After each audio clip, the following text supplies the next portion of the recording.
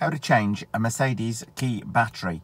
Well, if you're seeing this on your dashboard, replace key battery, you need to do it fairly fast. Unlike a conventional car key, if the battery in your Mercedes car key runs out, you ain't going to be able to start the car. So let's have a quick look at how to change a Mercedes key battery. Nice and simple. Okay, well, first of all, you're going to need a CR2025 battery. Now, you can get these at Walgreens or your local Safeway, etc. However, they're far cheaper bought online. I've put a link to them below this video. This is the later model Chrome key.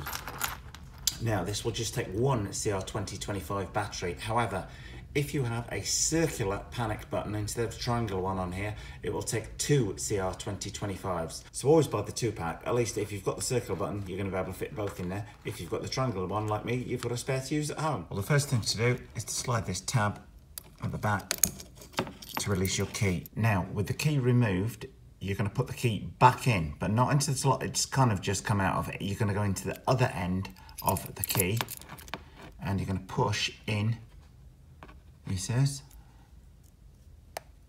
which will then release this cover on the top.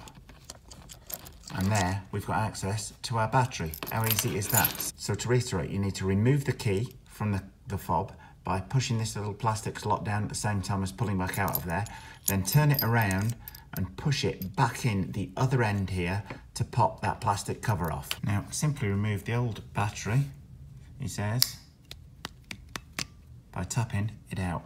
Mine has just got the one battery in there, so simply tap it out like that. It is in there quite tightly.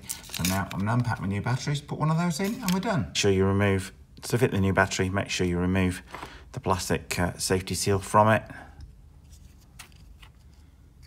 Simply slides back in to there, push that down nice and firmly. Key fob on, put the front in first, then push the back down, making sure that's nice and slow. And lastly, don't forget to put your key back in there and avoid losing that from anything. And there we are, that's how to change a Mercedes car key battery. If you found this tip useful, do subscribe for more real life everyday videos. We hope you liked this video. If you did, please click on the circle image to subscribe. And if you hit subscribe, then don't forget to hit that little notifications bell next to it.